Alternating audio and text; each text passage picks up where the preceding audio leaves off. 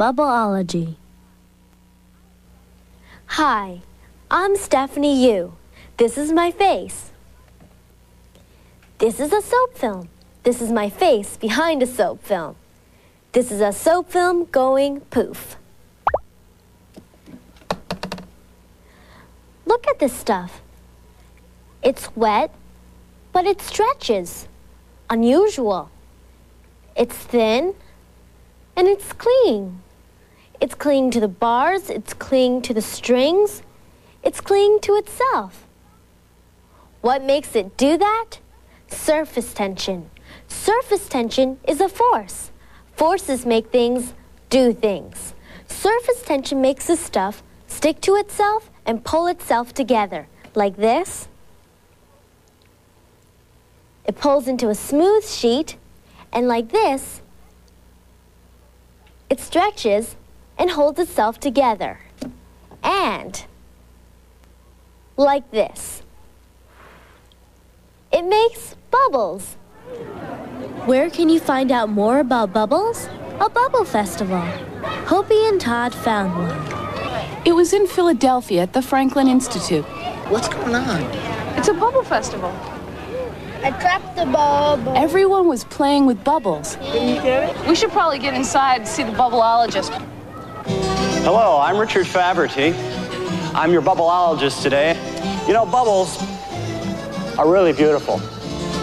They're very gentle. Look, you can reach right inside of a bubble. It won't bite you. Look at that. All right, here we have your typical soap bubble. Watch this. All right, through the hoop, through the hoop. That's not bad for a trained bubble, huh? So this is what I call the cable car bubble. Right, here we have the cable car. Let's see if we can get a passenger in there. There he goes. And there goes the cable car. Whee! Back down the other way. Whee! Oh!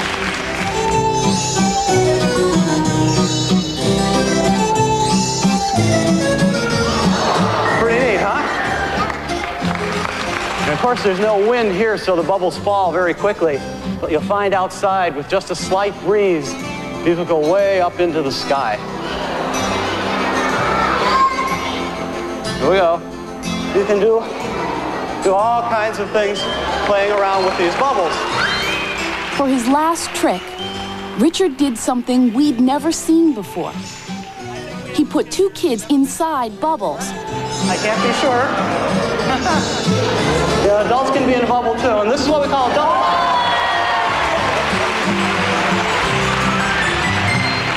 On that note, I'm going to stop. After the show, we just had to get our hands on some soap bubbles. Hi. Hi. Fantastic show. Well, thank you very much. What are your names? I'm Todd. And I'm Hopi. Hi, I'm Richard. Now that your hands are wet, put them in the bubble solution. Why don't you try it yourself? Okay. Whoa, that's really gooey. See? Could we make this ourselves? Absolutely. For example, I'll take a quart of the dishwashing liquid, which we get at the supermarket, and I'll mix that with 2.5 gallons of tap water, although I must say the distilled water works even better. And then we take a cup of glycerin and mix that in with the 2.5 gallons of water. The glycerin you can get at any drugstore. If we all take one part of the string, we get it wet, and we lift it gently out of there.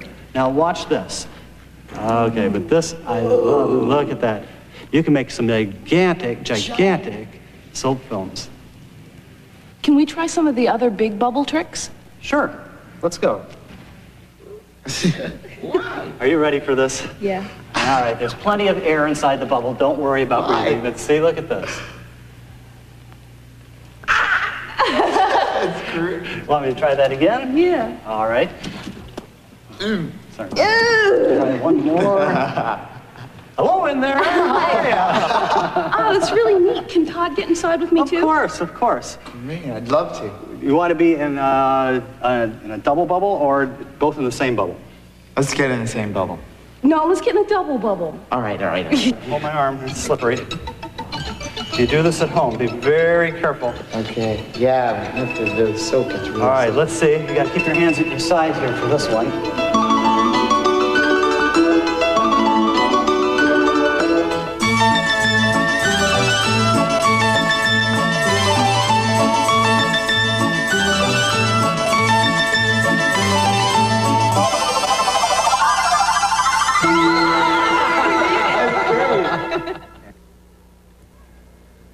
You know, the more I work with this, the more I find out what it can do. Take a look at this.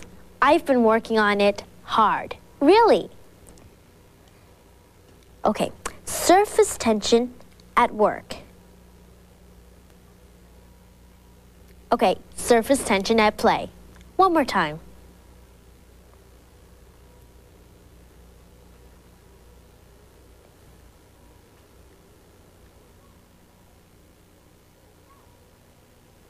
Success! The surface tension makes the soap film stick to itself and to the frame and to the string. And surface tension makes the soap film pull the string into a circle. It did take me a while to get this to work. First, my string was too thick, and then my frame was too big. I had to try a couple of different ways, but that's science. I'm beginning to notice something. The soap film pulled the string into a circle. A circle is round. Bubbles are round. We wanted to know more about how bubbles work, so we went to see David Katz. He's a chemist who's done some bubble investigations. David, what recipe do you use? Well, as a chemist, I've played around with lots of different recipes in the laboratory. The recipe I'm using today uses dishwashing detergent, glycerin, and water. And what I've done is I've measured out 9 scoops of water. And if you like to measure out a scoop of dishwashing detergent. Okay. And half a scoop of glycerin. Although we can vary the amount of water and use up to twice as much water as I have here right now. Stir that, don't shake, otherwise you'll have too many suds and it'll take too long for the solution to settle down. David, you can make a bubble formula out of just soap and water. Why do you need to add other ingredients? Let's take a look at a soap bubble. We have 3 layers.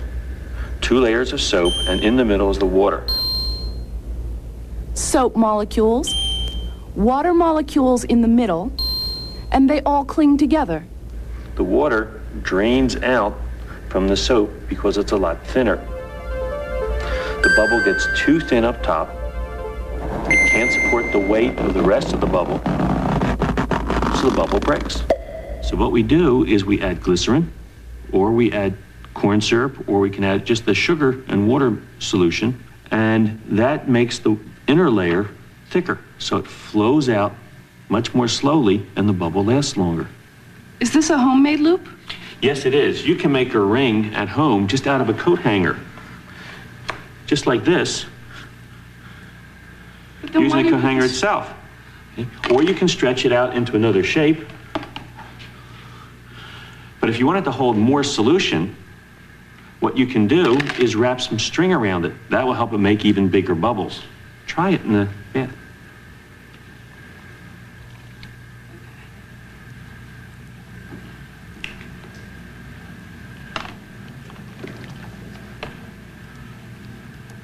Why is it that no matter what shape you use to blow a bubble, the bubble always comes out round? Well, the reason for that is the surface tension of the liquid. There's a skin that's formed by the soap molecules on the outside of the bubble. They are attracted to each other, and it tries to pull itself together to form the smallest possible area. And a sphere is the smallest area that could be formed. I still don't understand what you mean by surface tension. Now, maybe I can show you using some of my wire frames over here. If you'll move that bucket down over here and pick up that prism-shaped frame, dip it in the solution. Now, what happens is the soap tries to coat the outside of the frame, but the molecules are attracted, so it collapses towards the center. Look closely. The soap film has moved inside the frame. That's because of surface tension. The soap film tries to make the smallest possible surface. This is surface tension too. Great.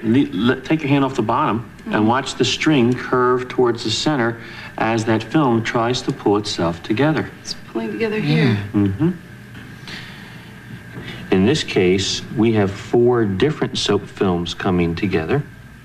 On this frame too, soap that starts out on the outside of the frame comes together in the middle. If you dip that partway into the solution and take it out, the bubble in the middle wants to be round, but those films on the outside are pushing it out of shape. So it takes the same shape as the frame that it's in. Does it want to be round because there's air inside? No, it wants to be round because it's trying to contract to the smallest area. And make the least amount of surface space. That's correct.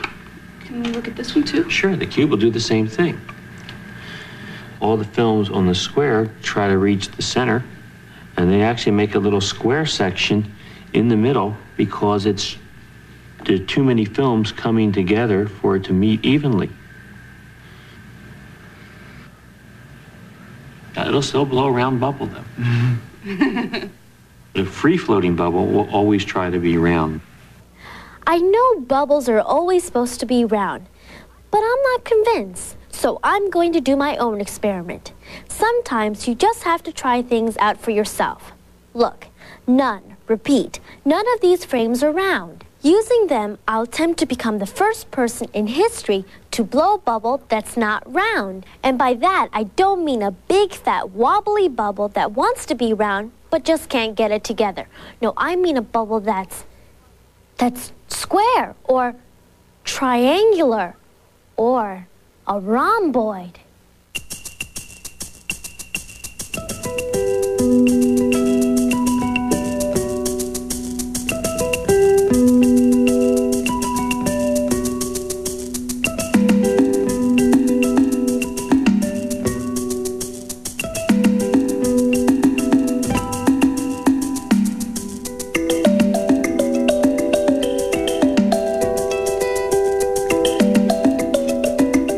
Look, this isn't working. My experiment is proving to me that the shape of the frame doesn't matter. Maybe I need a square mouth. No, as soon as the film leaves the frame, it gets round. Surface tension makes the bubble pull itself together. Surface tension makes bubbles round. But you don't have to take my word for it. Try it yourself.